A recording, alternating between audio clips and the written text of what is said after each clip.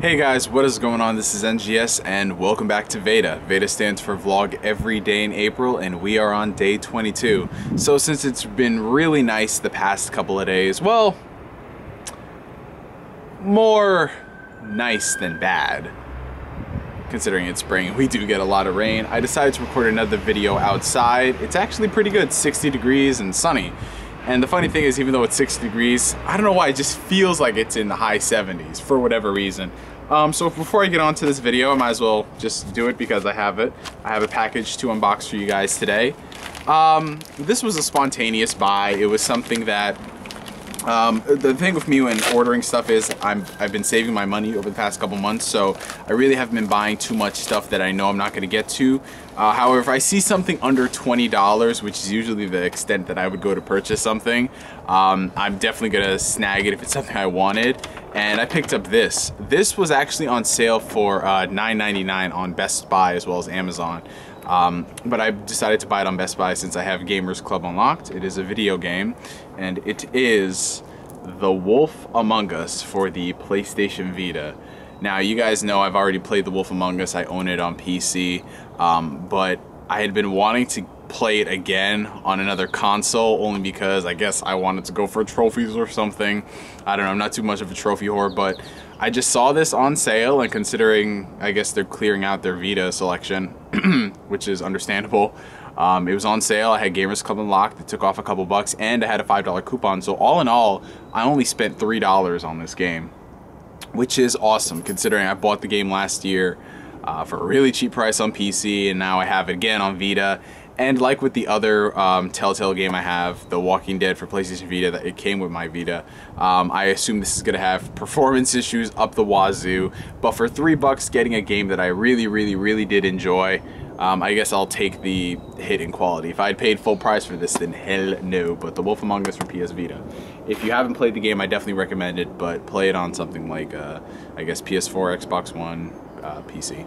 So for today's video, I kind of teased what I was going to discuss in the, I guess it was not the last one, but a couple days ago I teased that I was going to be giving you guys my impressions on the Samsung Galaxy Note 4. This is the Note 4 right here. I've had this phone for about a month now, and I just felt like, since I don't do a lot of phone videos on YouTube, obviously that's not my forte, I just did want to talk about having this phone for a while, because having this phone, it's a big step for me, considering when it comes to phones, I was never really too big of a, how I say so, I'm just going to give you guys my history lesson. When it came to phones, I was never at the forefront of technology, if that makes sense.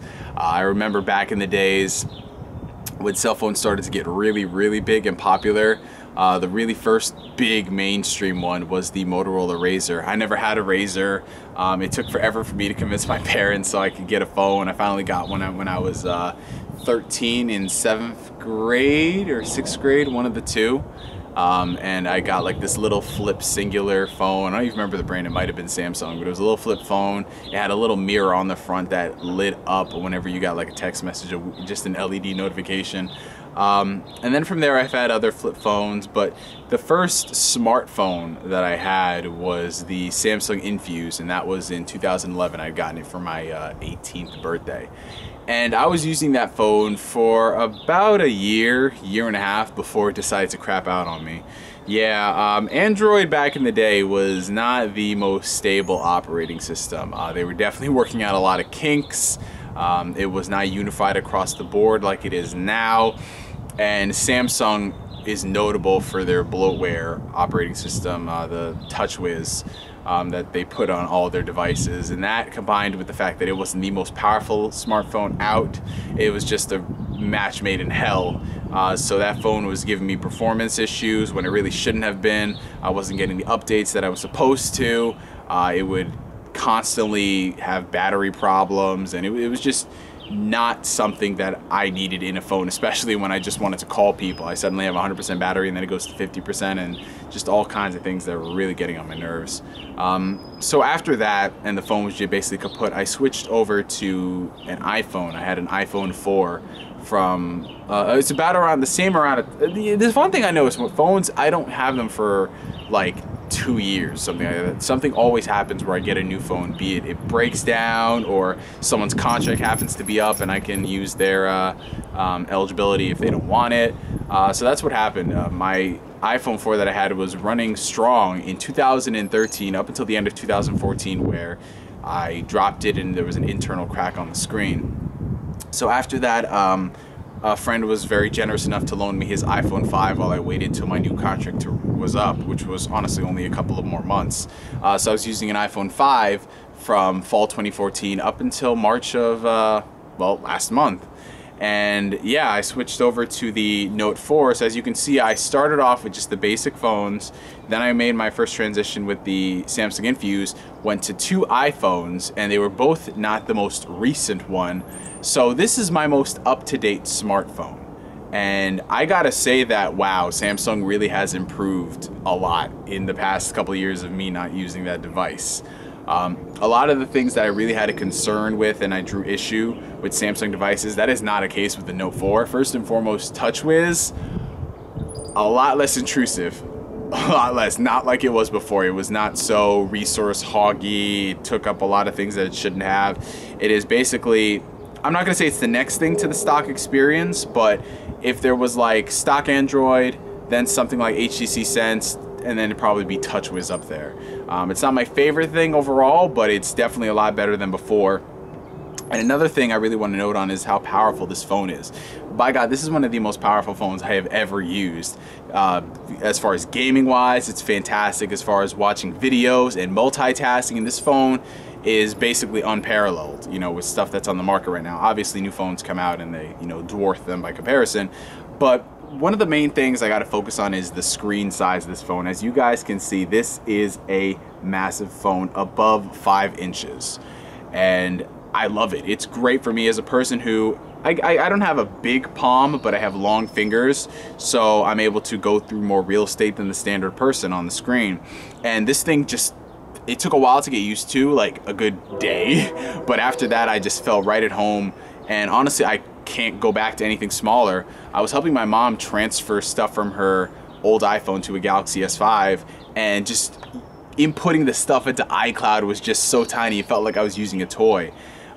So the screen size is a real benefit to me, and it's also very beautiful. It's very vibrant, it's colorful, and it's rocking a 1440p display above 1080p. So to put that in perspective, this thing has a higher resolution than my monitor. This thing can shoot 4K video. It is higher than any camera that I have right now. 4K video. That is just phenomenal. And it's not just like that bullshit like, oh yeah, well it's 4K but really not really. No, you can definitely see the difference in quality. And I uploaded a video onto YouTube and some people were even saying that, wow, it definitely does look different. What's going on, man? So what I'm gonna start to do is record more outdoors videos so you guys can get a full taste of the quality. But in addition to 4K video, it also includes 1080p recording, obviously, 720p recording, 1440p recording, and 1080p high frame rate, which is, it means it's able to record at 60 frames per second. So that really smooth, buttery feeling that you'll be seeing on certain videos, it can do that. And that was just phenomenal to me. The only issue that I really have with the camera is that being a person who's used iPhones for so many years, I've become so accustomed to the quality of their camera and their sensors. While this thing has a higher megapixel count than my iPhone 4 and iPhone 5 did, the quality of pictures really, it just varies, hit or misses. For a lot of outdoor photos I can get great shots, but if I'm doing a lot of indoor stuff, it just does not stack up to like the iPhone 4 I had for whatever reason. But I will take the better video quality and features that I get out of this phone over the iPhone. The only issue I have is I did do a lot of FaceTiming with friends and stuff, so we used front-facing camera a lot. This front-facing camera is not really good for pictures. It's great for video. As you guys have seen the VEDA videos I uploaded, those are all from the front-facing camera. But for actual photos and stuff, it just, it's hit or miss depending on the situation. But the camera is phenomenal, it's exceptional. I've been using this to record videos, so obviously it's something that I really do like using. And the phone itself is just a beast. As far as performance goes, it promotes multitasking. Like, since the screen size is so big, you can actually have multiple apps running at the same time. So I could have a YouTube video playing that's like a tutorial of how to do something for my business class, and I could be writing down notes at the same time. It's insanely cool that you don't have to have two separate screens, like your tablet is doing one thing and then you're writing down the notes. You can get everything done on one. So as far as multitasking goes, it's fantastic. I haven't really experienced any slowdowns in that respect. So that's great. And the phone, it has a lot of RAM, so it's able to do a lot of that stuff, and it's definitely a big upgrade from the Samsung Infuse I had. That was more of like a mid-range Android phone. That was like the best that AT&T had at the time for Android. But this is just right up there with the greats. It's definitely one of my most favorite phones that I've been using. And it also comes with a stylus that you're able to do a lot of on-screen stuff. You're able to make precise screenshots with this. You can capture just certain parts of the screen. You're able to write on the screen, quickly compose text messages. A lot of things have improved in Android from the years that I haven't used them on a phone. I mean, I have a Google Nexus 7 tablet, the 2013 edition, and I noticed a lot of the improvements there. You know, be it a stock experience, you always get the updates. That was awesome, but you know, that was just a tablet. I didn't use that outside of just, you know, commenting on Facebook statuses and watching YouTube and Netflix. With this as my daily driver, using it every single day, you definitely notice how Samsung and Android have stepped their game up, and I love it. I really do. It's just so fast and snappy, and I'm definitely going to be tinkering around with the phone a lot, because on Android you can do that. You can mess around with the settings and get the phone to run at a certain speed that you want. But I've been running it at the stock experience. I mean, I removed bloatware and some of the other more annoying apps on here.